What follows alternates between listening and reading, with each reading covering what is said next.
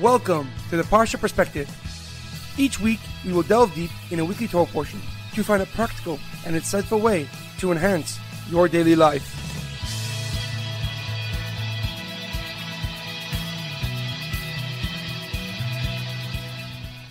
Thank you for tuning in. My name is Rabbi Shalom Yemini, and each week we will look into the weekly Torah portion to find practical and insightful ways to enhance your daily life.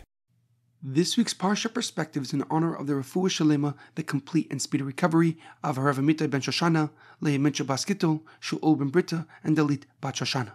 This week's Parsha Perspective is in loving memory of Edward Ben Efraim, Shlomo Ben Edward, and Yirachmiel Daniel Ben Gedalia. May their souls be uplifted and may their memories be a blessing.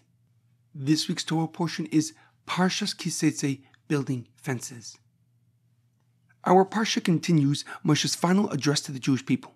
He begins with the law of how a soldier can marry a female captive of war, a mandate that the firstborn son always has a right to a double portion of his father's property, and the unique laws of a ben Soire Umar, a rebellious and wayward son.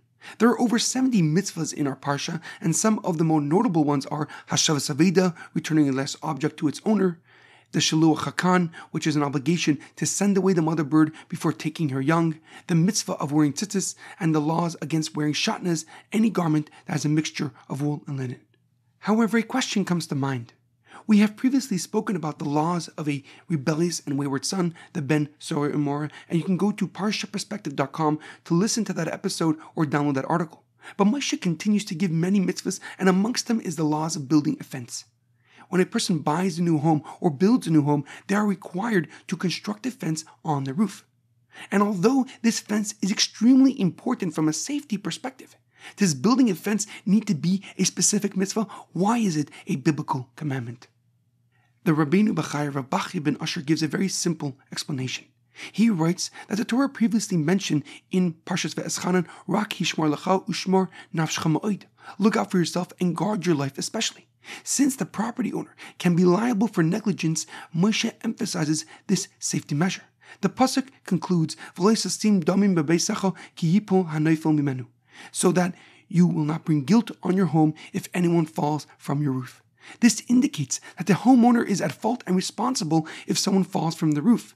And therefore, since failure to build this fence can lead to the death of a precious human being, a precious soul, it is a biblical commandment to construct a barrier to protect and preserve life. However, Rashi Rav Shlomo Yitzchaki, the leading commentary on the Torah, gives us a deeper and more profound explanation. He writes that the pasuk above was speaking about the mitzvah of Shiluach Hakan, sending away the mother bird before taking her young.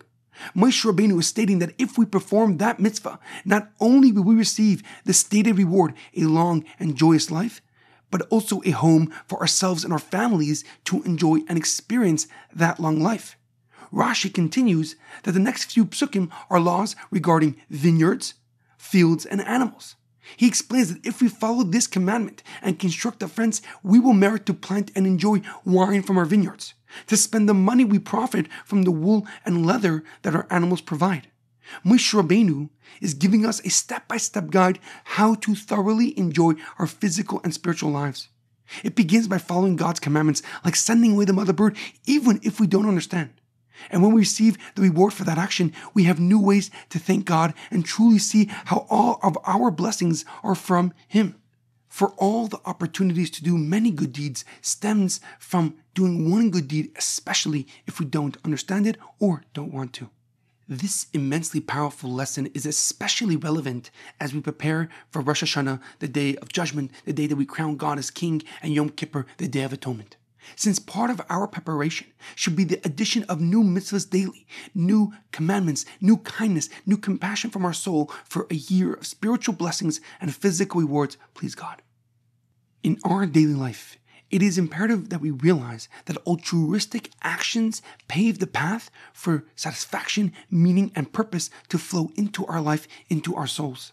When we are kind and charitable to others, we build a community that brings out the best in each other. And they join in our celebrations and uplift us when we are downhearted or sad. Most importantly, they allow us to do the same and share our soul's light with the rest of the world. There's a powerful quote that I read. Act the way you would like to be, and soon you will be the way you act. Have a great weekend and good Shabbos.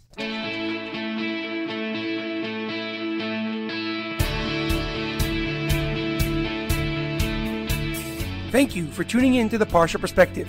Check out our website, theparshaperspective.com. Send thoughts and comments to theparshaperspective@gmail.com. Till next time, thanks for listening.